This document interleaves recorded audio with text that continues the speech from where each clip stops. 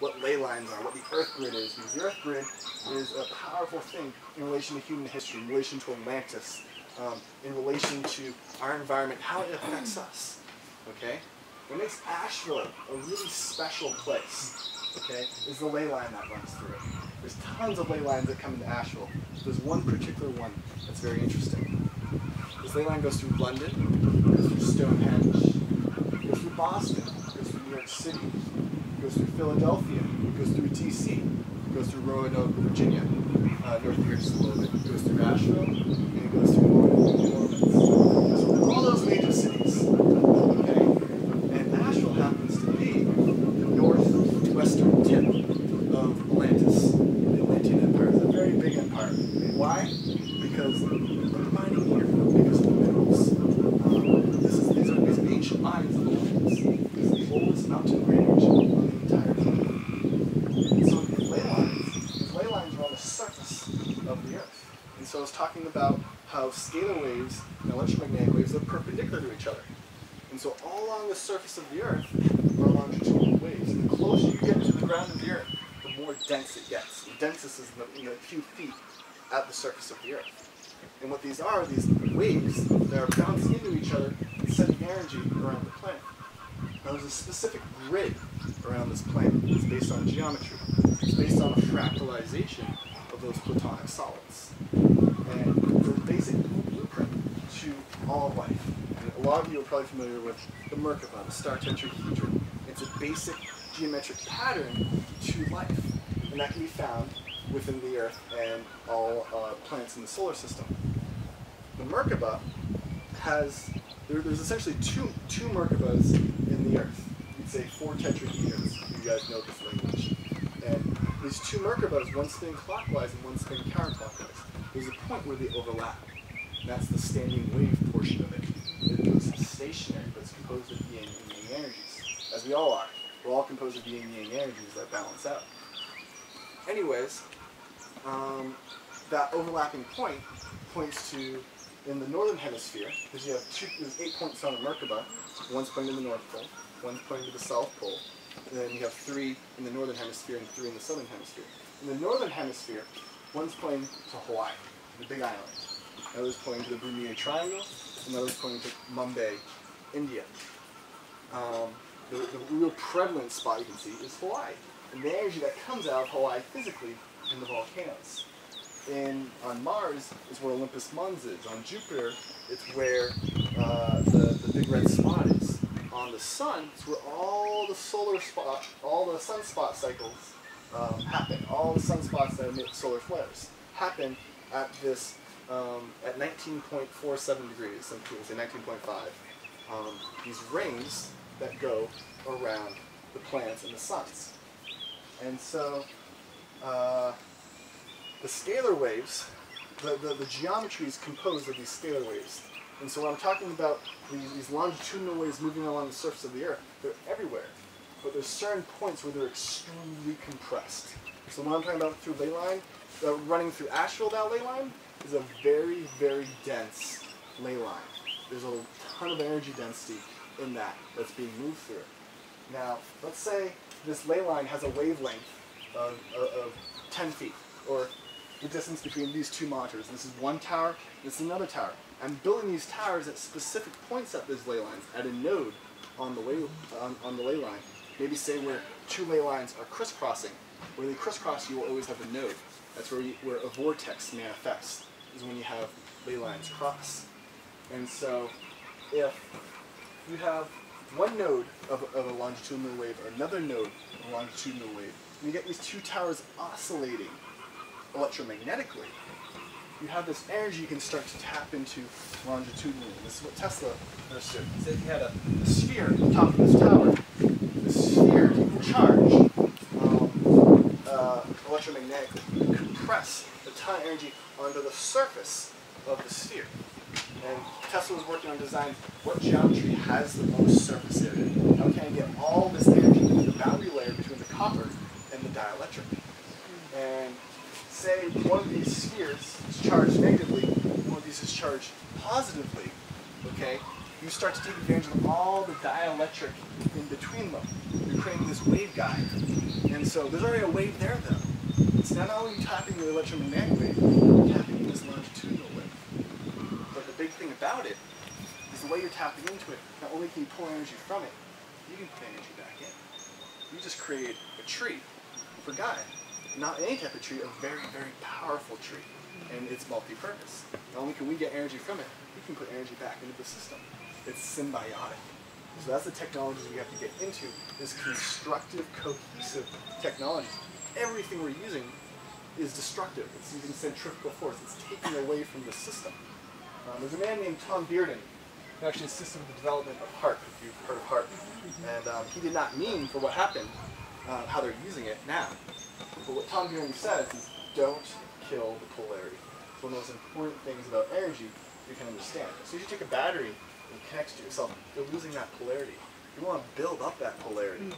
And so, personally in my life, as I say, I try to find balance. I can find balance by going to both extremes at once. Okay, you're building up polarity, absolutely, all over the place. And so,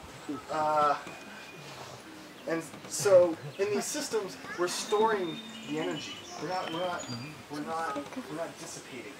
You want to build up those polarities. So once those polarities are built up, you can take advantage of all this dielectric medium in between. And actually, the farther the towers they are away, the more energy you can get out of the system. And so, in terms of the ancient days with ancient sites and where they're built on specific planets, or parts of the planet, they help support this ley line system. It's this breath of the Earth. And it supports the electromagnetic field of the Earth. And so right now with the deforestation, at the exact same time, the Earth's magnetic field is growing weaker. Every day it's growing weaker. It's the weakest it's been on known record since as far as back we can look back. It's the weakest it's ever been. And so the thing to understand when I say magnetic field, you really got to think about it as the chi of the Earth. And it's also the free will of the Earth. The more energy we put into it, the more free will the Earth's willing to put forth. And so what I mean by that is, say there's some object in space that is also asserting its own free will, its own magnetic field. It comes close to us. It can influence how the Earth moves, influence our magnetic field, to a point where even the idea of a pole shift. But if the Earth is able to assert its free will during such an event, we won't be affected.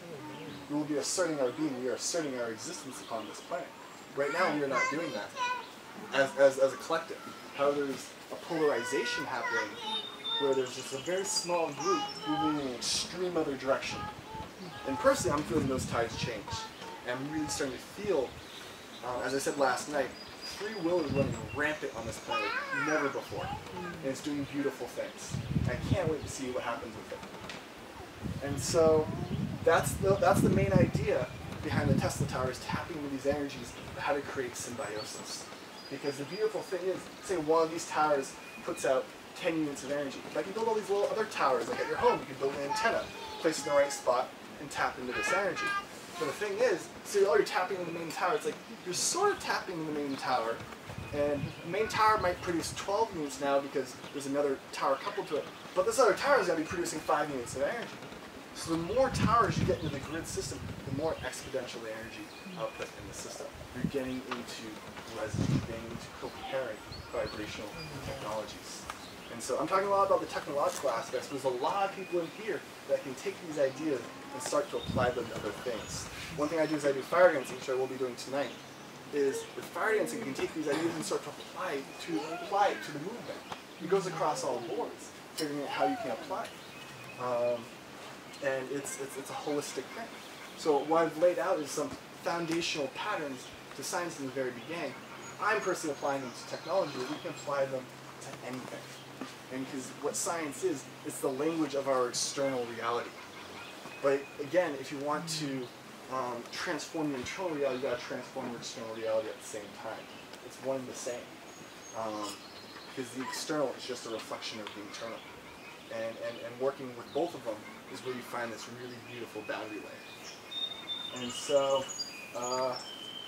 I think I'm going to leave it at that and leave it open for questions. Even if you make too much energy and it needs to be grounded you're making all these points all feeding off and energies going within each other and you have a stable amount, but if you don't use enough of it, is it too much for the ground to take, the low? The Earth? It's a good question. I would most likely say no. Yeah, it's not. If we built up too much energy, say, would it be detrimental to would you have to ground it? You're saying? Well, I mean, if you don't use it, then it has to go somewhere. Energy has to go somewhere. Yeah, but that's the towers can also work on demand. As in, it's just like a car is or like a generator. If you have an electrical generator running, it's going to run at a very low rating. You you turn on a power tool, plug into it, it starts turning on more. Same with the towers. And so it's on demand. Yeah. Wouldn't it create like a balance and a flow? When we start building the towers? Yeah, I mean it would. No, absolutely. It couldn't go too high. It couldn't go too low because it would automatically balance itself out and flow. So there's no stagnant energy. You're getting the energy to flow. So there's parts of the ley line where energy does build up. You start to build, say, the towers or obelisks or other things to help facilitate that flow. There's lots of ways to facilitate flow. You can have a ceremony on a sacred spot and start facilitating that flow. So there's lots of ways to approach it. You don't need to approach it just with technology. Yes? Are there towers out there? There's a few, there's not many. People have been doing some in Russia. I know someone doing one in the Midwest. I have a tower built in Asheville that's 27 feet tall. That project's on hold at the moment because we're building a tower at another location that's larger. You were saying that magnet, or in the balance of male and female energy, male is magnetism because it's expansive, and electrical is like trying to compress, and that's female. I've always seen it the other way in that if you think about how male energy moves in straight lines and female energy moves in curves, magnetism is like a wave. It's female lines, whereas the electrical, think about lightning, right? It's like a big straight line fractaling into smaller straight lines, right? So I guess that would that be just the male aspect of the female and the female of the male in like this kind of infinite fractaling within itself? That's the same thing I asked him 2 weeks ago. What was his answer? I didn't get one. The thing is, the energy never truly moves in a linear format. And so when I'm even saying the longitudinal waves, it looks like they're moving in a line between them. They're still moving in helical forms. I forgot we had this little demonstration we could do in the end. But they're still moving in a helical form. So it's always moving in helical curved forms. And that's one thing with all the way we're moving energy in our systems. We're forcing it to move in specific ways. And we have a term called eddy currents in electrical transformers. And eddy currents are considered a loss of energy. It's a waste. It creates heat. But we're not using those eddy currents. We're forcing the energy to move in specific ways when it doesn't want to. We want to take advantage of those eddy currents. Okay. And so both magnetism and electricity are curving forces. As I say, one's spiraling in, one's spiraling out. Okay. Then that brings up another question. Because yesterday I was asking you about, or I was telling you, we were talking about the trion ray and the light particle, and you were saying that space is linear and therefore things like cubes can exist because they have straight lines. And that's part of the paradox, is that the trion ray can only exist as a curved line and not a straight line, but just now you just said nothing moves linearly. So isn't it more safe to say that the trion ray can exist because straight lines don't exist except in the human consciousness, which we created? Well, I was saying they exist only in a purely static state. And so when we're talking about that, we're talking about abstraction that hasn't really been grounded yet. That's why we're discussing it, because I'm not fully sure either. Static as in it doesn't move, or it Well, as does? I was saying, I said, what I said is I'm not fully boom, yeah, the trion ray is part of the platonic solids. I'm not sure. What I'm saying, what was interesting is it only exists in a spherical format, while the platonic solids exist in both. Okay, I understand. I don't fully understand it either. Okay. Sounds like it brings you back to your central point, perspective. Well, so yeah, that one example I didn't bring up that I've told a few people here, this relates to quantum physics being misunderstood with perspective itself. Because if I did, I was holding a cube in my hand, and you see this cube. This cube has these harsh, straight, linear lines. Okay? It's how we traditionally view a cube. You view it from the outside in. What happens when you view it from the inside out? You put yourself in the exact center of the cube, and you look at the cube around you. All of a sudden, those straight lines in a cube become curved. They get projected on a sphere. So there's different perspectives within the micro and the macro viewing things inside out. That is what is a fundamental problem in quantum physics. Where there's experimental data, it's right, it's experimental data. It's the interpretations and the observations. And why I keep saying physicists is you need to go take an art class. You need to go understand perspective and how perspective works. And if you take that into account with your experiments, how you're perceiving the information, you actually start to interpret the information correctly.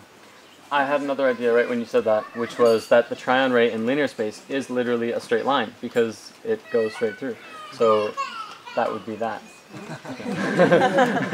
So it can exist in both, it just appears differently. Yes. Yeah. We'll have to talk about it more. It's a good one, it's a really good one.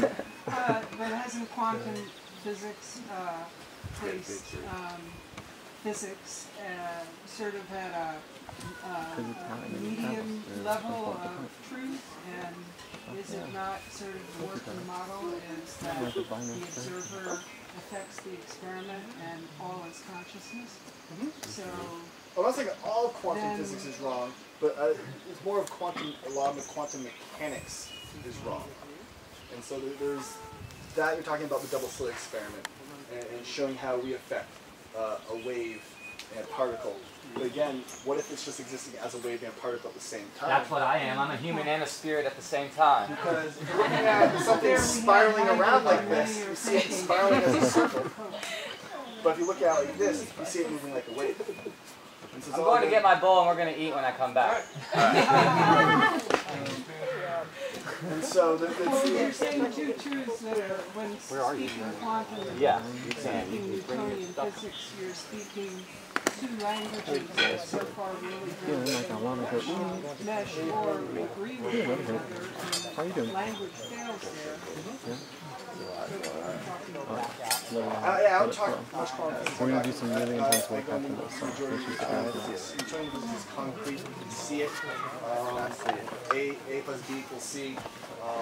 Quantum physics is all based on statistics and predicting. Or an observation. An observation with those statistics. But the thing is reality is concrete when it comes to that information. The information is not randomly going everywhere. So this comes to philosophical understandings of physics. Is it an open system? Is it a closed system? That's really the biggest argument in physics. It's not even really an argument anymore because physicists say it's a closed system and it is an open system. And so it's getting into fundamental philosophies of how to perceive the information. Because the big driving force has been the double slit experiment being, hey, something consciously happening or something else happening. One of the things that brings it to practicality, like Dan Winters was talking about, the ability to steer a tornado, when people get blown away with that, they say, you know, is that doable? It's not only doable, but we're doing it all the time, either subconsciously or consciously.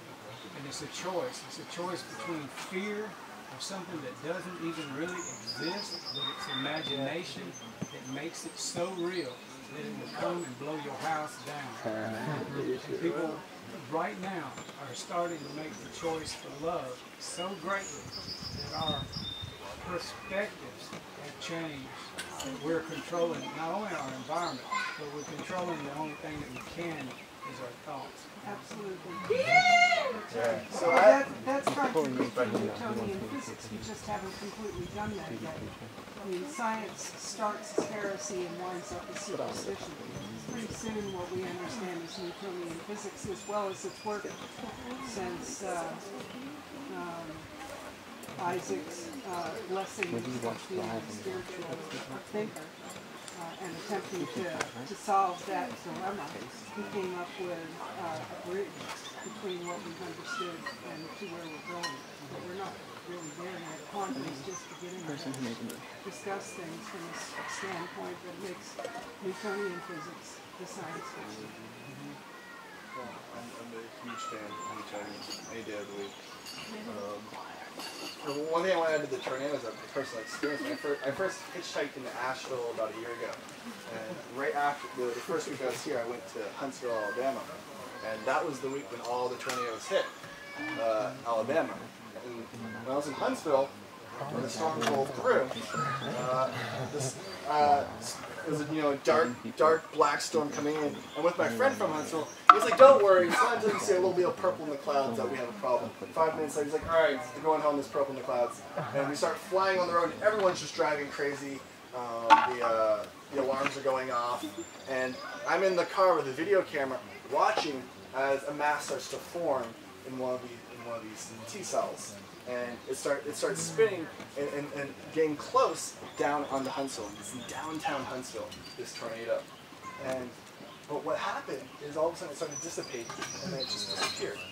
And what I thought was interesting is you don't hear much about tornadoes hitting major cities, and there's a couple of reasons scientifically to do with the buildings. But what I felt personally that day, intuitively, is that so many people looked up and saw that storm, saw it forming, because it's forming slow enough over the city that people hindered it from forming and grounding in downtown Huntsville. And so I'm a firm believer that we have something of a huge vorticular mass. There's so much energy moving in that there is conscious energy that we can tap into and connect to. We did it consciously to comet element. It literally disintegrated when we decided we weren't going to be afraid of it. I think something else Now happened. that's not just me. That's all. We're on the Everyone made a right conscious direction. decision to say element wasn't nothing, and it just broke up. Can we keep doing that at a greater and greater level? But element That's is true. And so one of the things about my work, I was just going to say in terms of affecting, is I've done a lot of research with pole shift and understanding pole shift. And the thing about working on the grid is we can do things to affect the outcome in very powerful ways. And such as pole shifts happen. It's a scientific documented fact. It happens. The question is how much does it happen? Everyone How has does a it force in their lives. It's just how for does them it to happen walk to through. influence the pole shift? The thing is, well, it's going to happen, but we have the free will to respond to that situation and completely prevent that situation. All right, you guys, we're going to interrupt. I want to invite you guys to talk to Gregor all weekend because he's available to you guys. Apparently, he's got all y'all interested in a lot of stuff. So, but we're running a little bit behind schedule, and I know you guys are hungry, and we have some really important stuff that we're going to do during lunch and after lunch. And so, if you could just wrap it up, and we'll serve lunch here, and then I'm going to bring in David Beeler and Nathan, and we'll talk about some other stuff. Then we need one more. Well, thank you, everyone. It's been wonderful. Does anybody want to help serve lunch?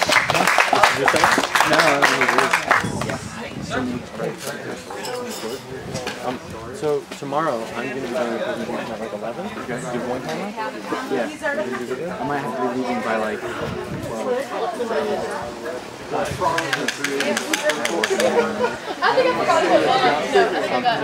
I want maybe at least 2 angles for the presentation because I'm going to put it on as a free time. Is that your camera? Yeah.